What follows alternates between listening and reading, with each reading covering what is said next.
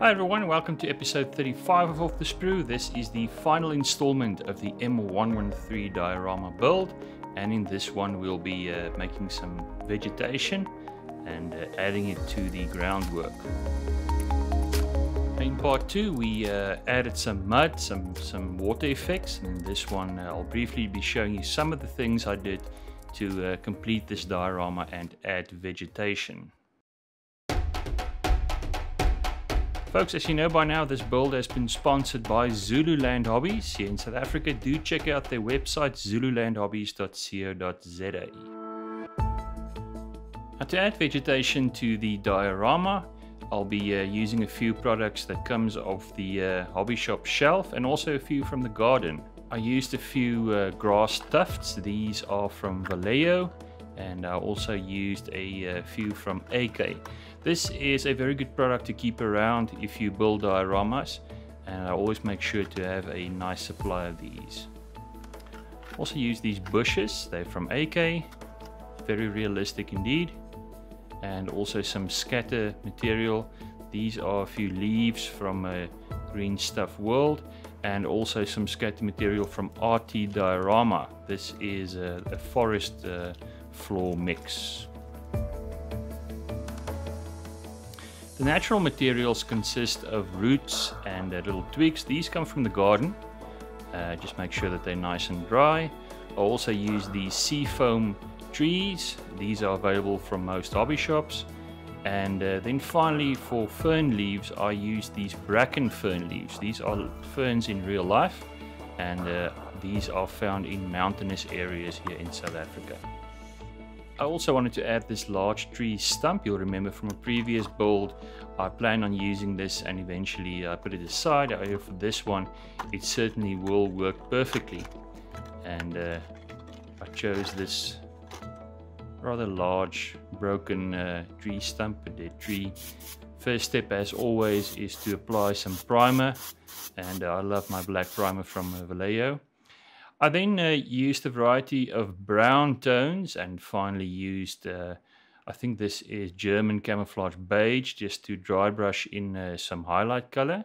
I then used these enamel products from M113, green slime, just to add some color accent to the lower areas and all the recessed areas of the stump.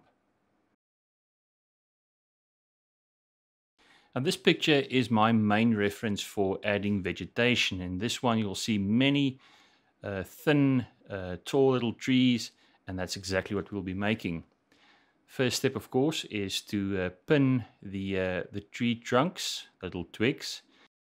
To add some more branches to this twig, I first drill an anchoring hole with a hand drill, and then a drop of super glue is all that's needed to glue on an extra branch. And there we go, tiny little tree. For some additional foliage, I used the little pieces of seafoam tree, and these were also glued in place in a similar fashion as I used to glue in these extra branches. And there you can see a nice little forest ready for primer and paint. Primer, as always, Vallejo matte black, and this is airbrushed onto the entire tree surface, the branches and also the seafoam. And there we go, ready and primed. This little tree is now ready for some color, brown and green. The brown I'll be using is from Tamiya XF10 flat brown, and this is carefully airbrushed onto all the branches. In this case, I think I actually covered the entire tree with brown first, and later added the additional greens. Next, to lighter brown tones, earthy tan tones, and I again used my my dry brush from M113, and just dry brushed some of the lighter color onto the tree. Now, fortunately, nature has already given me all this wonderful texture, so the dry brushing will certainly enhance this, giving us that fantastic realism. Next up is a wash. In this case, I used MIG Productions Dark Wash. This, of course, is an enamel product. You can thin this with a odorless thinner, and this is now applied to the entire tree trunk just to add some of those shadow tones to the recessed detail. Now onto the green, and I used yellow green and airbrushed this carefully onto all the seafoam tree branches.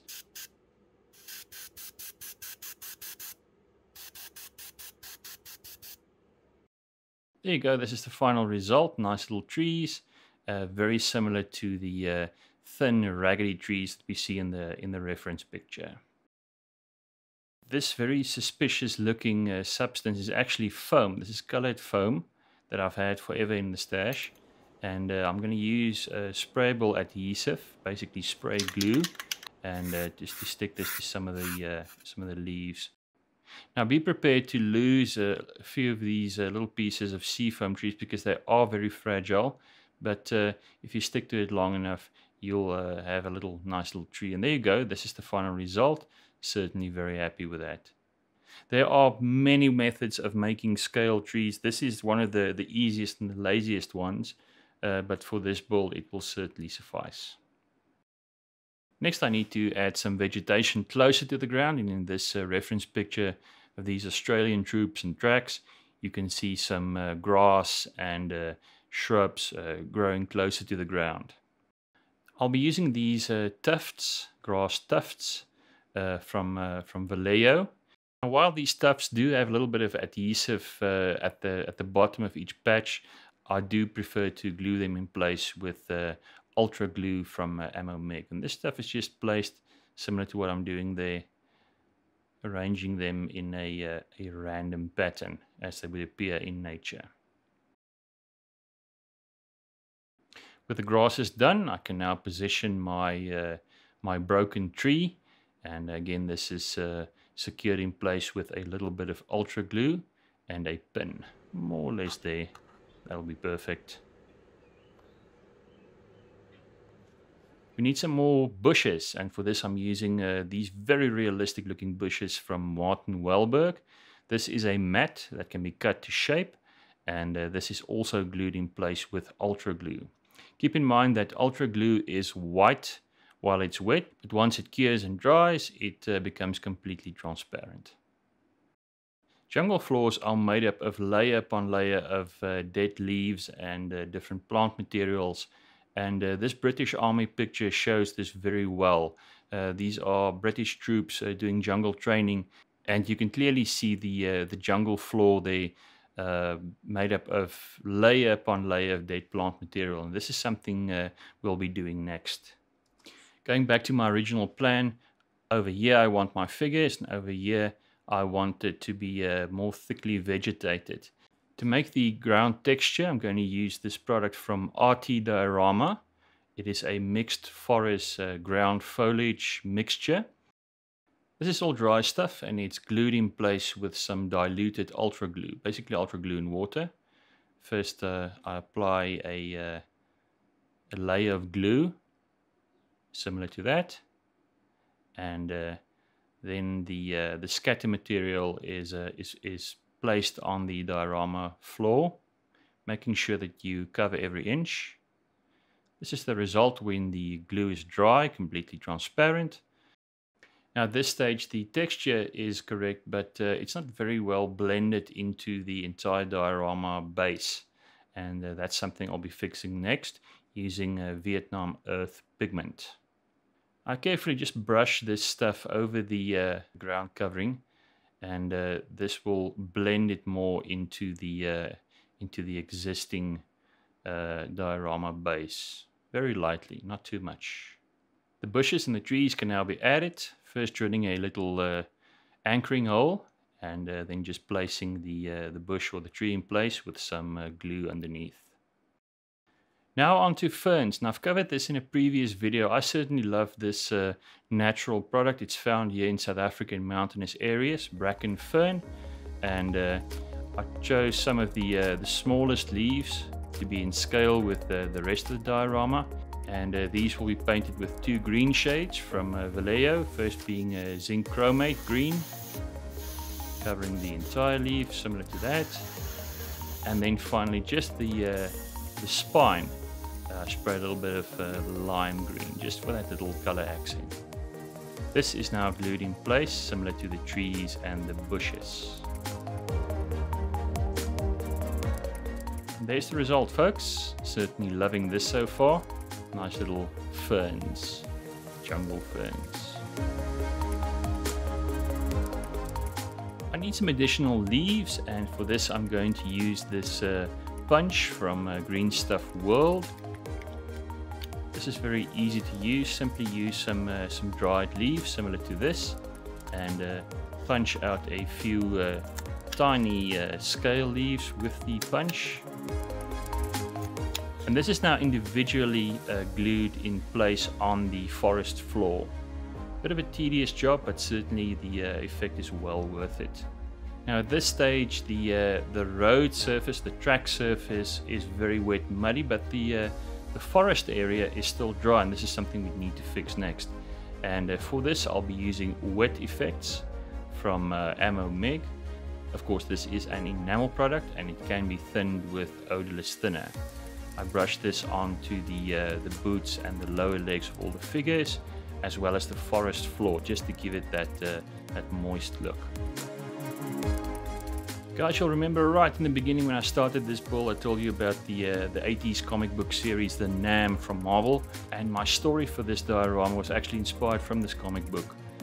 If you read the series, you'll know that there was a very unpopular senior NCO who had the entire platoon walk back to camp after a firefight, not arranging transport for them. So that story served as the inspiration for this theme of the diorama, and these grunts have just been told by the track commander that unfortunately today for them there is no ride home because the track has broken down. This was such an enjoyable build. I really enjoyed it. Thank you to everyone who followed along, everybody who came up with tips and ideas. I was fortunate to have input from a number of Army veterans. I really appreciate it, and I think all these combined efforts certainly results in a very realistic looking diorama.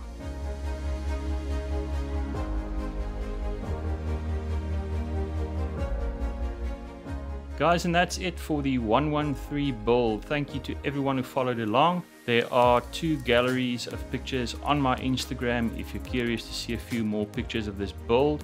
Big thank you to everyone who sent me messages on Instagram, comments on this build. I really appreciate it, guys. Really appreciate you following along. Also, a big thank you to my sponsor Zululand Hobbies for making this build possible. And I hope to see everybody again in the future for a new build coming soon.